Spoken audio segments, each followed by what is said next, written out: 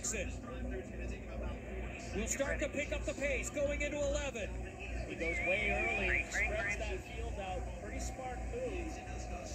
Green, 4.5 miles to go. 2 laps in the inaugural Music City Grand Prix. All right, hit your marks, Townsend. He's just got to get around these tight corners, and we know he's got less downforce. He's going to really pull Dixon over the bridge. I thought Dixon was laying back almost like he's protecting Ericsson, but Dixon's starting to close a little bit. I was surprised that Dixon wasn't a little more aggressive as the pace car peeled off.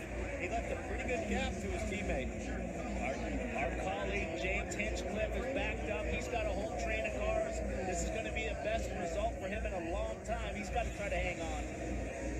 What can Graham Rahal do? As you pointed out, Kevin, hasn't really been the eye, or in our eye of attention all day. Graham Rahal has kept his car in one piece and survived. Right on board now. How much push to pass does he have? 82 seconds. He's all over. These guys are going to be using all the push to pass they have. Marcus Ericsson has plenty of push to pass left, but does he have the tires to hold it? Got a nice little gap there. From starting in the back, has charged his way forward to 6th. Steady Eddie throwing caution to the wind. He already has his best finish with 1 to go, and he wants more. He has survived the pressure that Colton Herta put on him, immense pressure for about 20 laps, and now he's got a nice little gap to Dixon, and I got to believe now Dixon's going to settle in for the points. He's got just a couple of more chances here going downtown. Turns toward 4, not close enough this time. Does Hunter-Reay make a move? No. This is huge for Hinch. Hunter-Reay's going to have the best chance for the final podium spot here, trying to get that green and white capstone shipped to Energy Car in 3rd.